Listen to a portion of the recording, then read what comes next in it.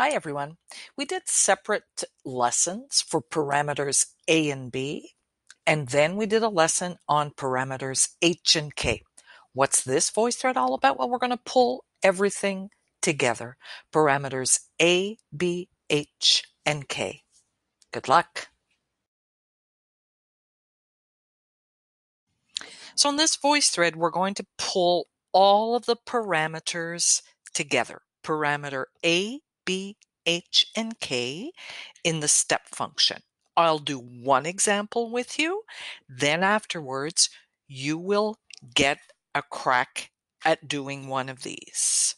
Go ahead, use your Desmos graphing calculator. It's going to help you. Good luck.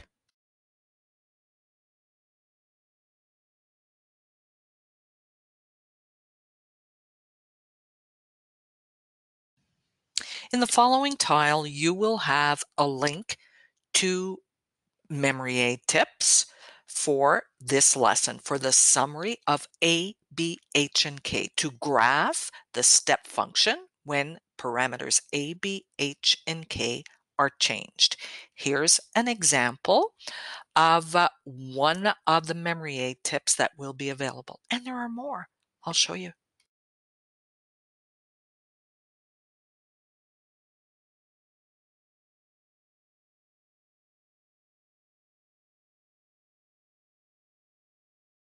This will be a useful page to use from your memory aid tips in order to graph step functions. I'm not going to read through this, but I will help you in an example in the following slides. Make sure you look at this page when you are working on graphing your step functions.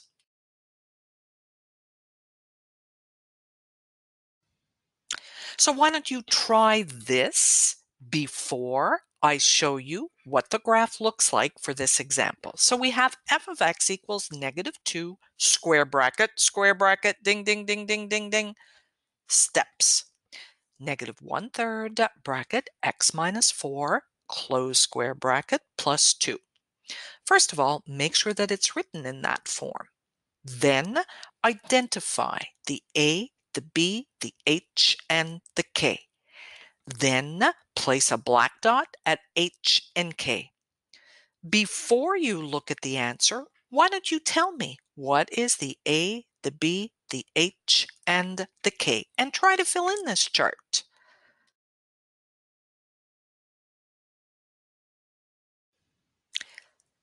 Steps in order to draw the graph of a step function. First of all, recognize that it's a step function.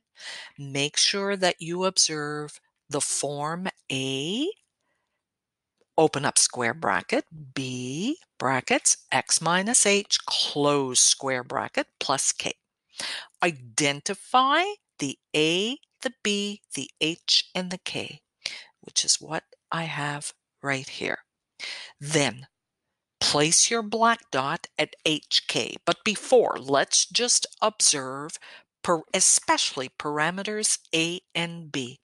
I want to point out parameter A is negative and so is parameter B. When parameter A or B are negative values, there's always two geometric transformations.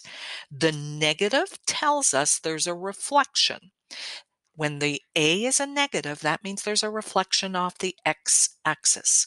When the B is negative, there's a reflection off the y-axis. Then ignore the negatives for a minute. So if I'd look at 2, 2 is a number greater than 1. That means there's a vertical stretch. Again, ignore the negative. 1/3. 1/3 is a number between 0 and 1. That means there's a horizontal stretch. So be careful with those parameters when A and B are negative.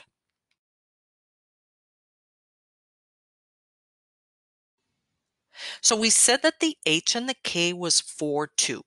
Be careful, remember, with the H.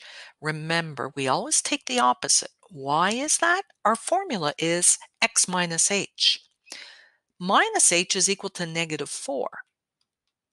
So that means that h is equal to positive 4. We're actually subtracting a positive 4, which is why the h is positive 4. Now the k is a lot simpler to recognize. It is exactly what you see after the square bracket. So you placed your dot on the h and the k, 4, 2. 1, 2, 3, 4, 1, 2. Here's my black dot. Then the next step, the b. There are two things to determine for the b: the direction of the step and the length of the step.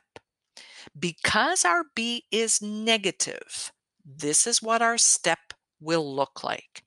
And the length of the step. Remember the length of the step? We have a formula, 1 over b. 1 over 1/3 equals to 3. Therefore, the length of the step is equal to 3. So, after you've determined the a, the b, the h, and the k, after you've looked at the b, you draw your first step. We placed our black dot at hk. We're going to go to the left because the b is negative, and the length of our step is 3. There is our first step. How are you going to determine what the next steps will look like?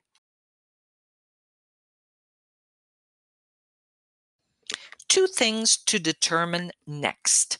That is the vertical distance between each step, and in this case, the vertical distance is 2. Remember, we ignore that negative. A is equal to 2. That means the vertical distance between each step is 2. So that's one thing to determine, the vertical distance between each step.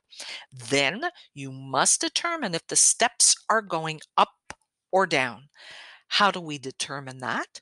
We look at the sign of the A. Remember, the A was negative? The B was negative. If I multiply a negative times a negative, that becomes a positive. So that means our steps are going to be going upwards. So in other words, what you have to remember is there's two reflections. There's a reflection off the x-axis and there's a reflection off the y-axis. Therefore, the steps are going upwards.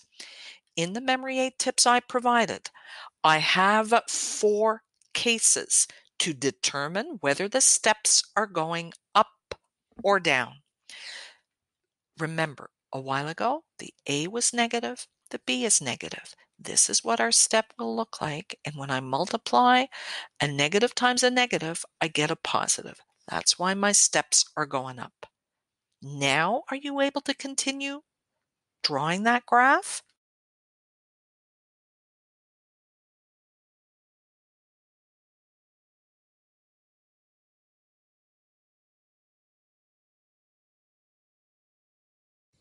Let's summarize. We determined the h and the k. The h and the k is 4, 2. We determined the b. The b is negative. That means we're going to go to the left. How many units?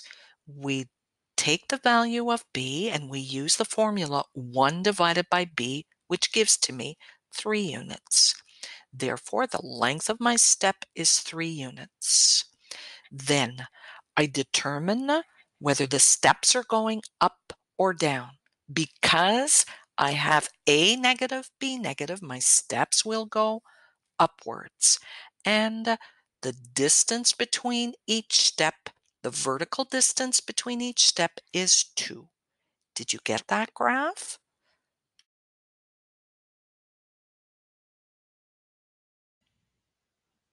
It's important that you try these before verifying your answer.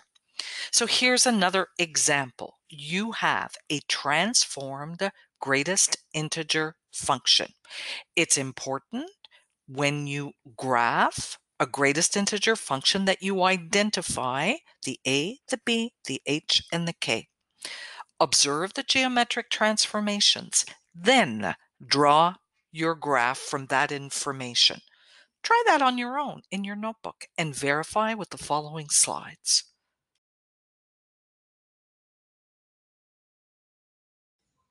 First step, always identify the a, the B, the H, and the K. The A is the number in front of the square bracket. Here it is -3. The B is inside the square bracket in front of the X. In this case, the B is 0.5. Beware with the H. Students always get confused. They always think that the H is -2, but this is our form. -h is equal to -2. We want the value of h. H is equal to +2. So to summarize, you always take the opposite. So in this case, h is equal to +2. And k is after the square bracket. In this case, k is equal to 4. It's important you identify the H and the K. That's your starting point of your graph. And it's important you multiply the sign of the A and the B. If we look at the A is negative, the B is positive. That gives us a negative, so that means the steps are going downwards. Do you remember the geometric transformations for all of these parameters?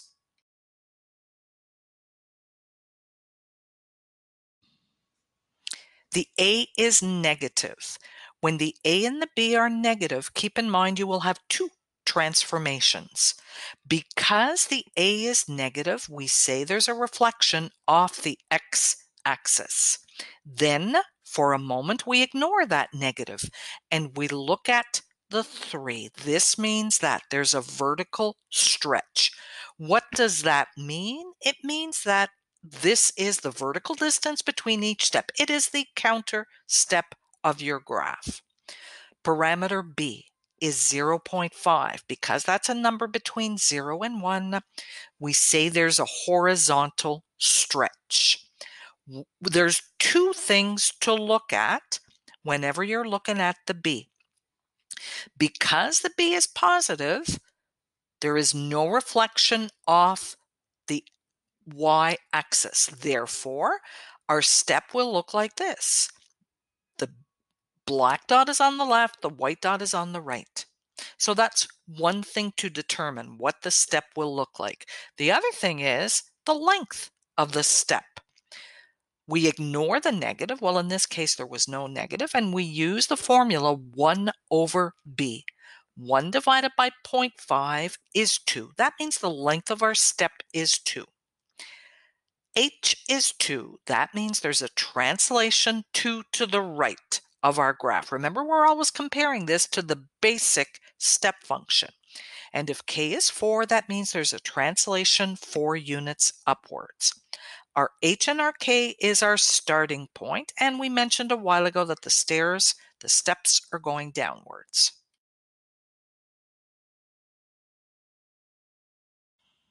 My advice, save a copy of this for your memory aid, the steps for graphing a step function. I'm not going to read these for you. On the next slide, I will begin looking at these steps.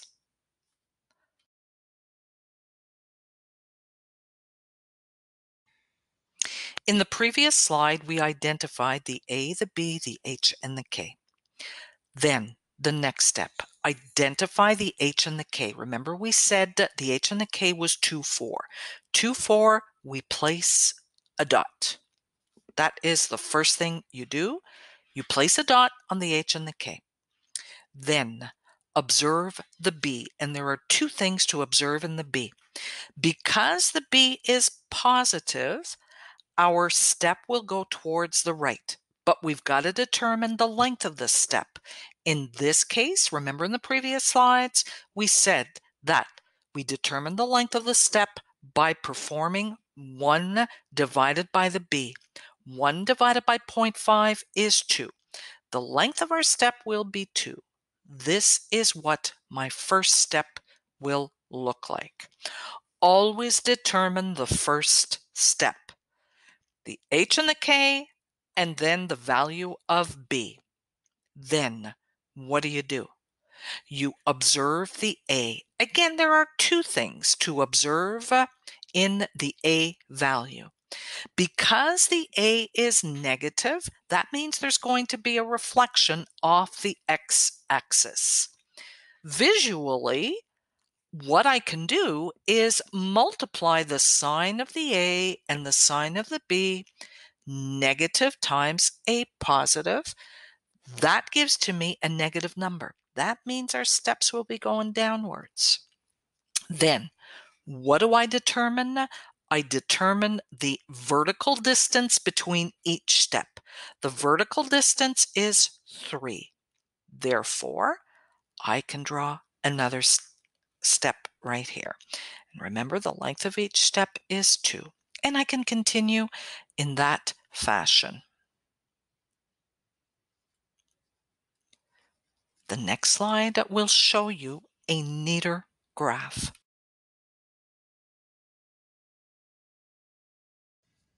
Is this what your graph looked like? Do you have the H and the K in the proper place? Do you have the correct length of the step? Do you have the correct direction of your step? Also, are your steps going down? And is the counter step equal to 3?